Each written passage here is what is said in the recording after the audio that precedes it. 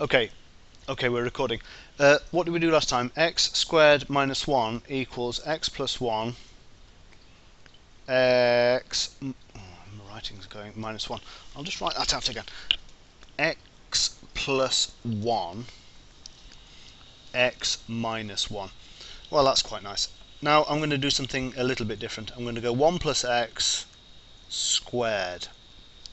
Now, at this point, you've got to be very careful, because if I just say 1 plus x squared, in fact I'll write it out, 1 plus x squared, that can mean two things. That can mean 1 plus x squared, which is that, or it could equal 1 plus x squared. You see, you say them both in the same way. Look, this one here is 1 plus x squared, 1 plus x all squared, and this one's 1 plus x squared.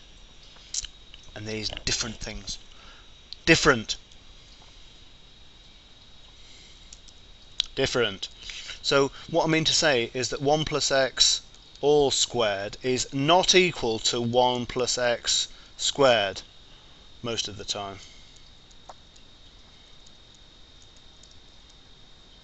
Of course, I could find a value. Well, in fact, if I say x equals 0, they're equal, because 1 equals 1.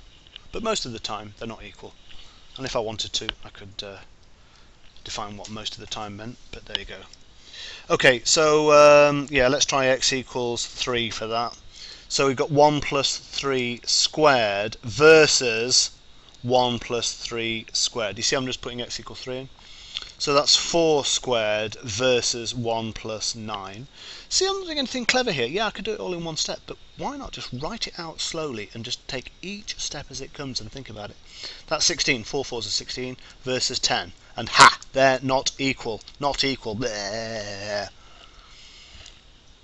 So there's a lesson in here, which is that when you use English, 1 plus x squared, English doesn't really cut the mustard when it comes to mathematics. English is not good enough. You need to use proper mathematical notation and not just use talking. This is mathematics, not English.